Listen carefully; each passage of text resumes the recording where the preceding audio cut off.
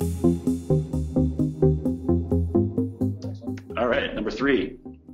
A performance specification relies on, let's see, and then answer A would be commissioning to confirm performance 1 year after substantial completion. Answer B would be a description of how a material needs to perform without specifying the maker of the material. Number C would be a series of at least 3 choices of each material topic. And then D, the addition of or equal in order to provide opportunities for the contractor to find cheaper but equivalent materials. So what this is really talking about is there are 2 basic kinds of specification books. And the 2 basic kinds are proprietary and performance. There's a couple different names because there's lots of different versions of each one, but the sort of 2 ideas here are proprietary is when I say, all right, here's the thing I want you to put in. So let's say it's a example I usually use is carpet. Let's say it's a particular kind of carpet, and so I'm going to say it's a Mannington, or it's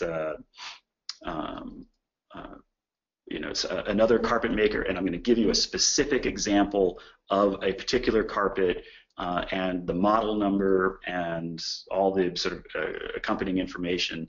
And then the contractor, when they bid the project, is going to include that particular carpet choice in their estimate, and then when they build out the project, when they've been chosen as the GC, would actually install that particular carpet that it's a proprietary. You've set a particular named project, named material.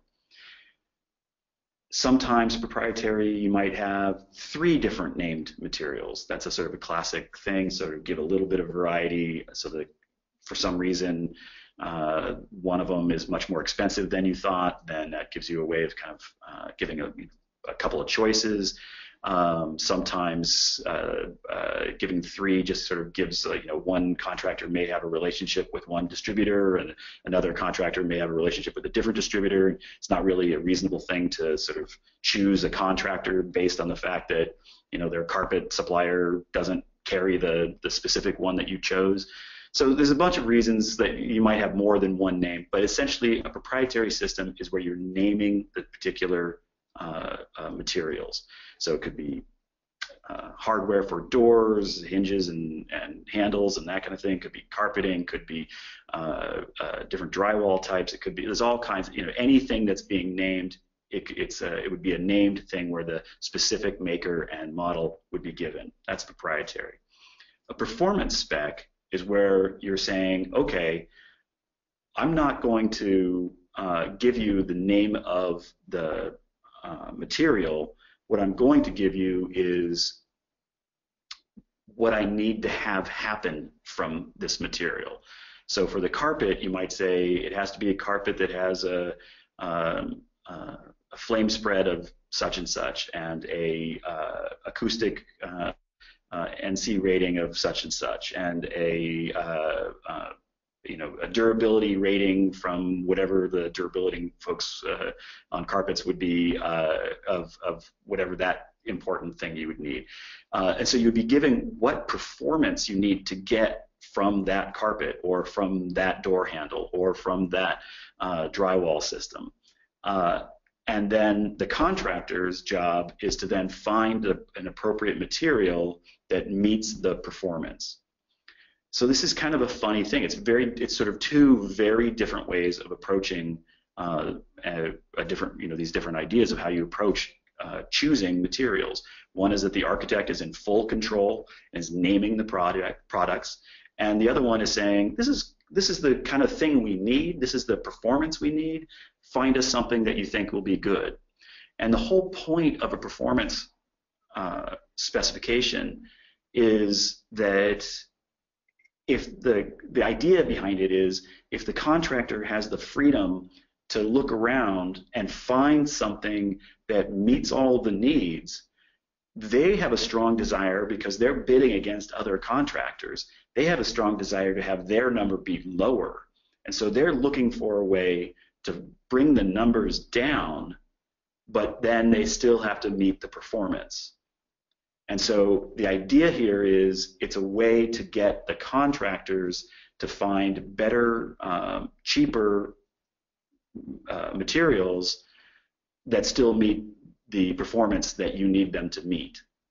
So when you see a question about performance specifications, it's almost always about helping the owners get a cheaper building, because you're providing enough information that the contractors are able to get the right kind of product that's going to meet the performance needs, but that they have the choice to find cheaper versions than maybe the architect even knows about. One of the things you'll notice is that when you get something you get one of those big binders from a manufacturer, they almost never have the price list in them. And why is that? Because they don't really want the architects to know about the pricing. I mean, you can always find it. You can always get that pricing. But there's a strong desire to have the architects sort of fall in love with the materials and then specify them so that things get in there into the projects. But that isn't always the cheapest or the most sort of efficient way to move forward. And so this is the performance idea is a way to kind of get around that issue. Contractors should know more about pricing than the architects do. It's sort of the natural breakup of the expertise. So the idea is put all that into their category. So all of that said, when you see performance, what performance specifications are about is going to be about B, a description of how a material needs to perform without specifying the actual maker of the material. Specifications might be all proprietary, they might be all performance. I think like in Germany and places like that, they're almost always performance.